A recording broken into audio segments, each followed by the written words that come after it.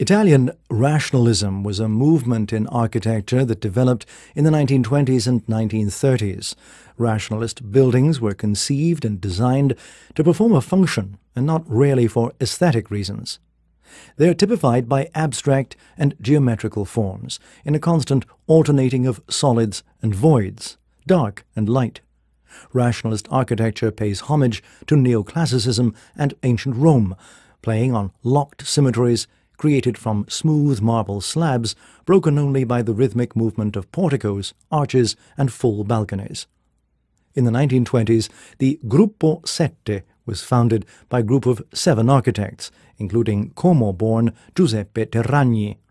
Gruppo Sette was a collective of professionals who adopted rationalism as a means of promoting and implementing formal and functional research in the Italian building sector.